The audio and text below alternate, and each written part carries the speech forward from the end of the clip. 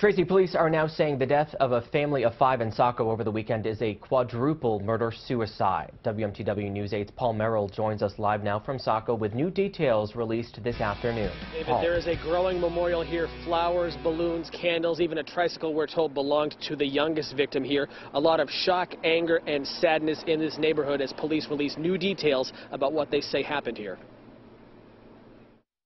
A neighbor says this picture shows the 3 children who were killed over the weekend: 12-year-old Jason Montez, 7-year-old Noah Montez, and 4-year-old Lily Smith.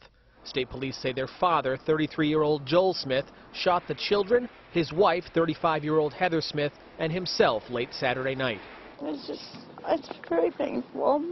Just knowing that, my kids are the same age as them. I just don't understand why someone would do this. Annie Dorr and her children brought flowers and stuffed animals here today. The kids had played together and had waited for the school bus together right outside the Water Street apartment that is now a crime scene. They were actually really pretty good kids.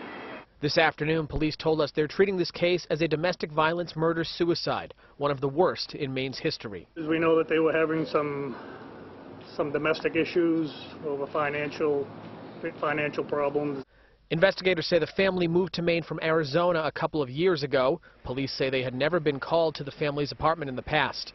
State police tell us Heather Smith had told a friend that Joel had threatened suicide last week by pointing a gun at his head. Investigators tell us the victims were all found in bedrooms. Some had been shot multiple times. Every new detail about this case amplifies the shock and sadness in this community. I couldn't sleep last night, that's for sure. Just kept looking at my children, make sure, they were safe.